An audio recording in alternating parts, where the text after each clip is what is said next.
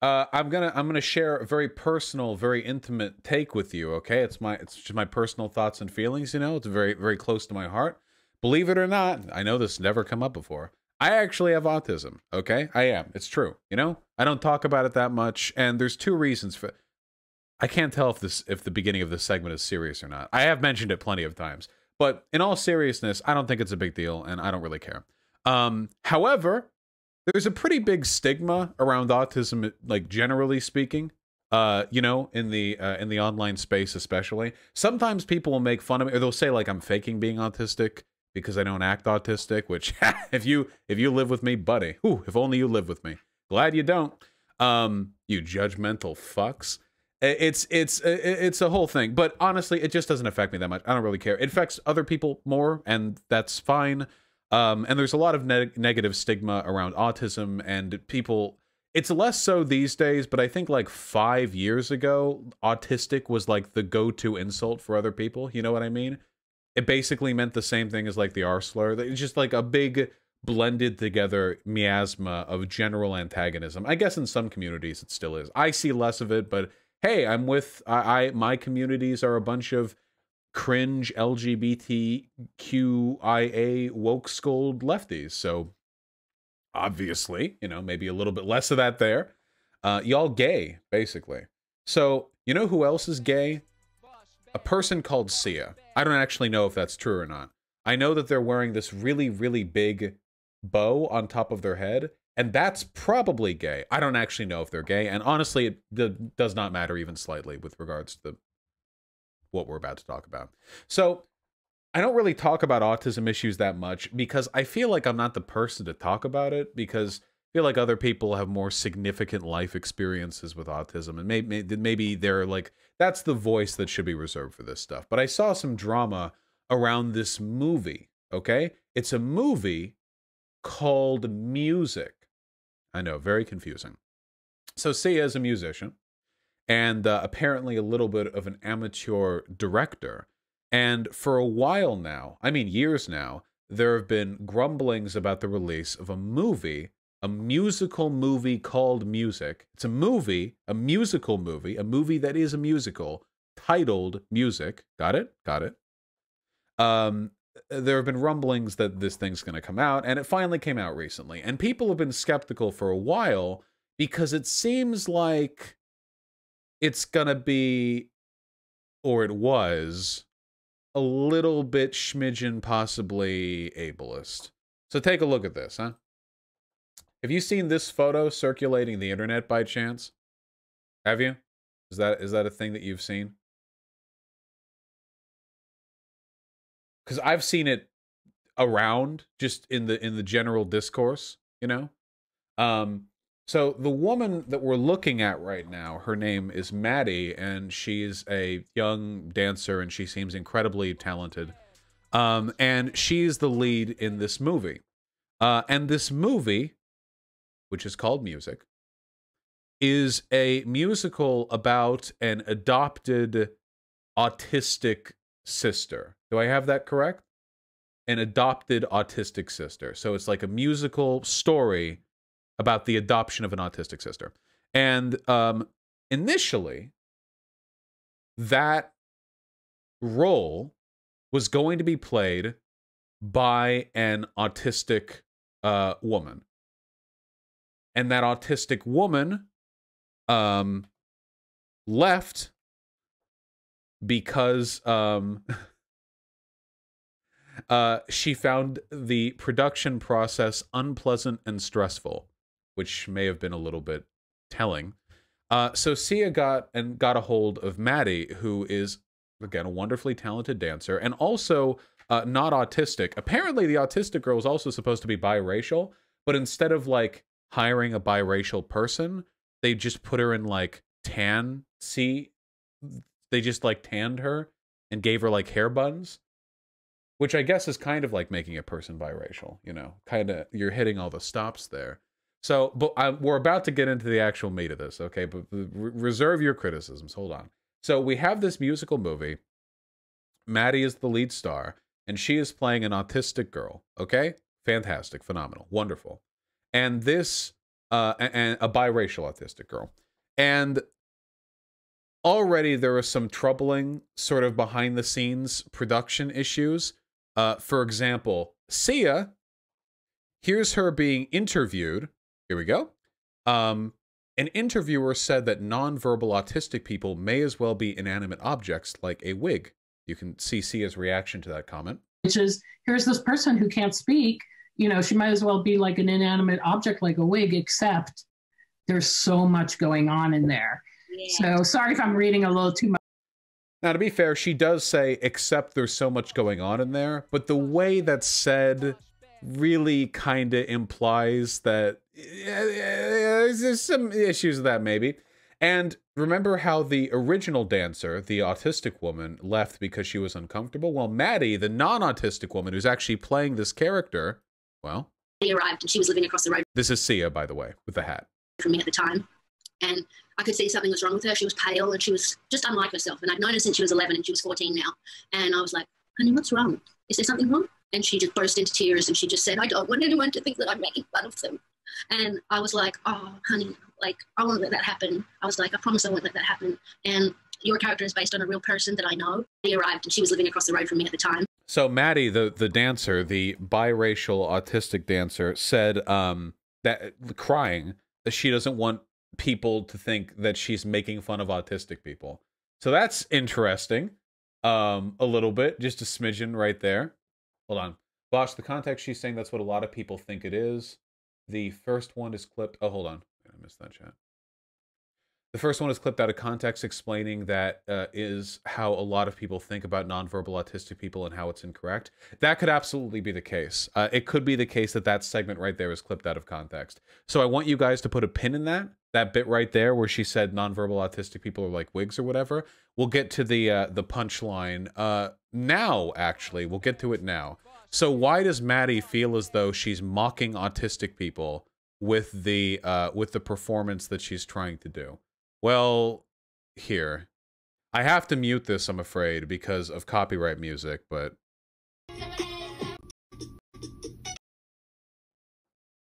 So these are the autism dance moves that that we were that she was sort of instructed on doing, that she was apparently uncomfortable with. So and then we have some strobing, yes. So the whole movie is like this. See, it's all to the beat of the music. You get it. That's how musicals work. The whole movie is like seems to be her dance basically seems to be a caricature of autistic people, you know? It basically like pardon the offense, it does kind of seem like Maddie the dancer was directed to do this, and her direction was like, I don't know, kind of move like a spaz, like I don't know, kind of like move like, I don't know, like an idiot or something, like I don't know, like watch a cartoon, just kind of like, yeah, kind of freak out a little bit, you know. That's kind of the, yeah, basically like spurg out. That's, I unironically feel like that's, because I feel like, and I said this the last time I talked about this, but in the dancing that she does, I don't see so much disabled or autistic person, but I do see what Donald Trump looked like when he was mocking that disabled reporter. Can we get that? Can we get that on screen? Here, this is the kind of nice reporter. Now the poor guy, you got to see this guy. Oh, I don't know what I said. I don't remember. He's going like, I don't remember. Oh, maybe that's what I said. This is 14 years ago. They didn't do a retraction. You know what I mean? You guys remember that moment from the campaign? That was good. Then he got elected president, you know? But do you understand what I'm saying when I say that that type of performance seems like it feels kind of like what Trump was doing there?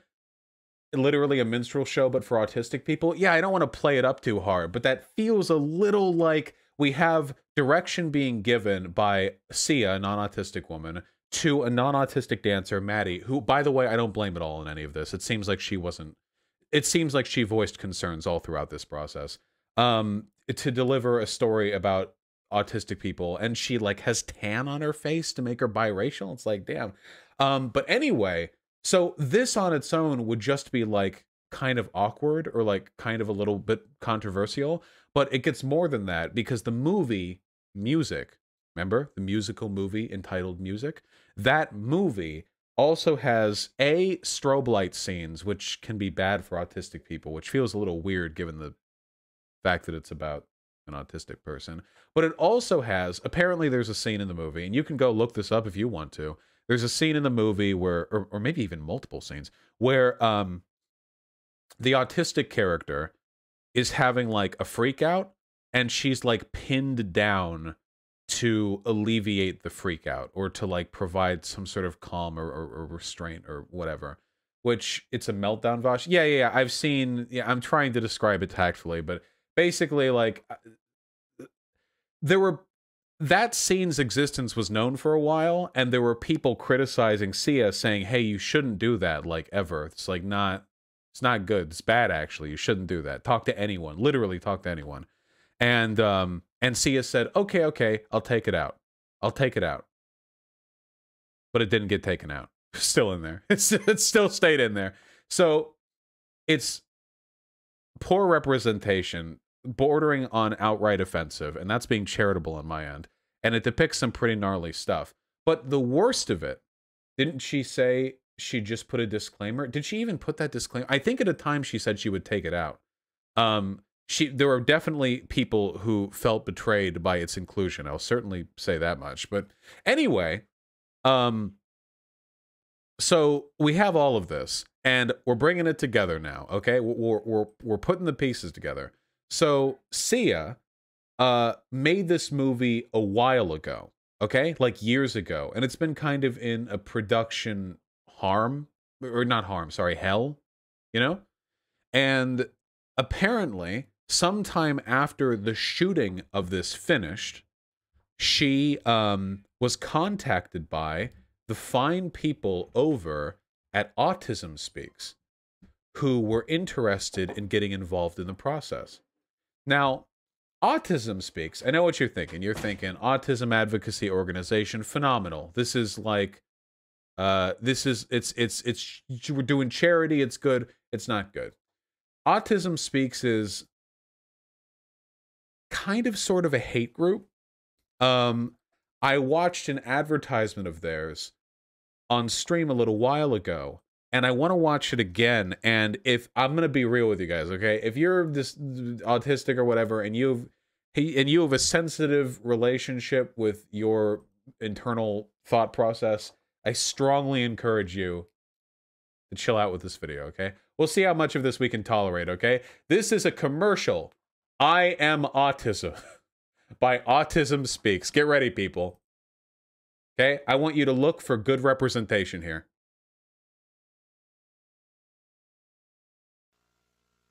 Bring it in. Buckle up.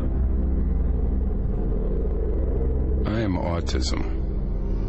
I'm visible in your children, but if I can help it, I am invisible to you until it's too late. I know where you live, and guess what? I live there too. I hover around all of you. I know no color barrier, no religion, no morality, no currency. I speak your language fluently, and with every voice I take away, I acquire yet another language. I work very quickly. I work faster than pediatric AIDS, cancer, and diabetes combined. And if you are happily married, I will make sure that your marriage fails. Your money will fall into my hands, and I will bankrupt you for my own self-gain. I don't sleep, so I make sure you don't either. I will make it virtually impossible for your family to easily attend a temple, a birthday party, a public park, without a struggle, without embarrassment, without pain. You have no cure for me. Your scientists don't have the resources, and I relish their desperation. Your neighbors are happier to pretend that I don't exist, of course, until it's their child. I am autism. I have no interest in right or wrong. I derive great pleasure out of your loneliness. I will fight to take away your hope. I will plot to rob you of your children and your dreams. I will make sure that every day you wake up, you will cry, wondering who will take care of my child after I die. And the truth is, I am still winning, and you are scared. And you should be. I am autism. All right. We'll let them dominate however much of this you want. You get the tone, don't you? Do we get the tone? It's a video on autism to the tone of like an anti-drug dealer commercial. Autism Speaks is an organization that seeks to cure autism. It is an organization which regards autism as a disease or as a plague. And you'll notice how that advertisement that we just looked at didn't talk at all about helping the kids who have it, or like addressing it, or improving it, or like ameliorating any negative conditions about it. It's about the parents. From Autism Speaks' perspective, the real victim of autism are the parents who have to deal with it. And Autism Speaks as an org has been linked to from conservative political groups to like virtually eugenicist perspectives on autistic people. And it's always this like suburban wine mom just can't deal with little Timmy anymore kind of vibe. You know what I mean? That's basically what we're going for here. Autism Speaks somehow raises tens of millions a year, but they have been condemned by virtually every single disability rights organization operating in this country, as far as I can tell. Yeah, they don't have any autistic people actually on their board of directors. No, they don't. It's essentially a hate group is what it is. It's a hate group for parents who have autistic kids and who can't deal with the stress and the struggle, and they instead of dealing with that in a healthy way, yeah, you get it, don't you? You get the gist. And this organization approached Sia. That's interesting. Autism Speaks doesn't approach organizations for no reason. They approached Sia. And Sia accepted the association. Because apparently, Sia did not know about Autism Speaks' reputation.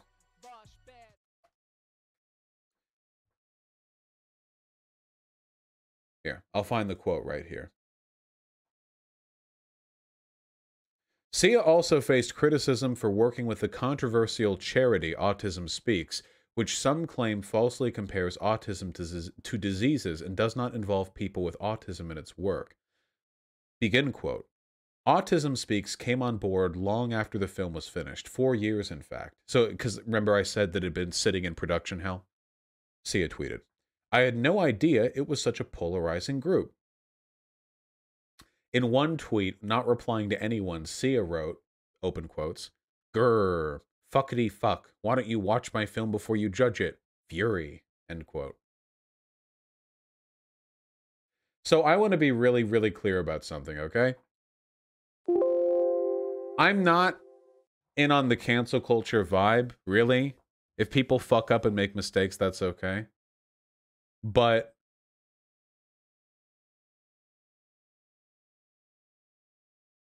if you are doing a movie about autism and your level of ignorance on the subject is so overwhelming that you don't know what Autism Speaks is, or why it's despised by autistic people, then you shouldn't have made the movie. Like, unironically, okay? This is like, this is like making a movie about slavery, and then after you've produced it, David Duke approaches you, and he's like, that's a good-ass movie. Can I, like, I don't know, can I, like, rep it or something? And you're like, yeah, Mr. Duke, that's a great idea. And then afterwards, when the Twitter fallout happens, you're like, whoa, whoa, whoa, whoa! Hold on!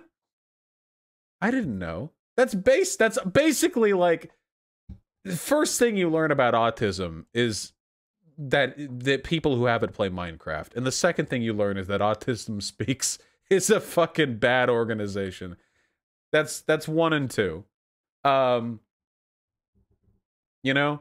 Anyway, yeah, I don't get up on the cancel culture vibe that much, and to be honest, I don't talk that much about the whole autism thing because it varies person to person. It's very complicated, but this is a degree of misrepresentation severe enough that even I feel like proxy offended. You know what I mean? And this hurts discourse too, because now it's like, you know, whoever sees that, it's like, oh, what are autistic people like? Okay, well, we saw this tanned up non-autistic dancer, you know, doing a jig for however long the movie is.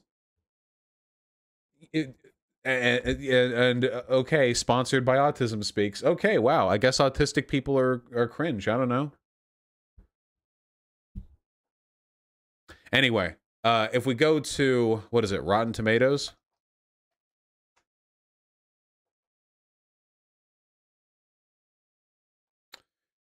People aren't super happy about it. It's actually rated lower than the Cats movie. That's what everyone's talking about. The audience score and the, yeah.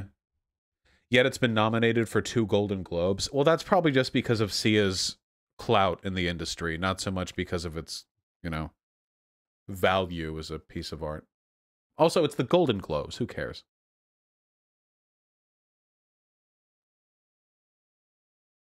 I guess that means that Cats is actually... Yeah, Cats is a pro-autism story.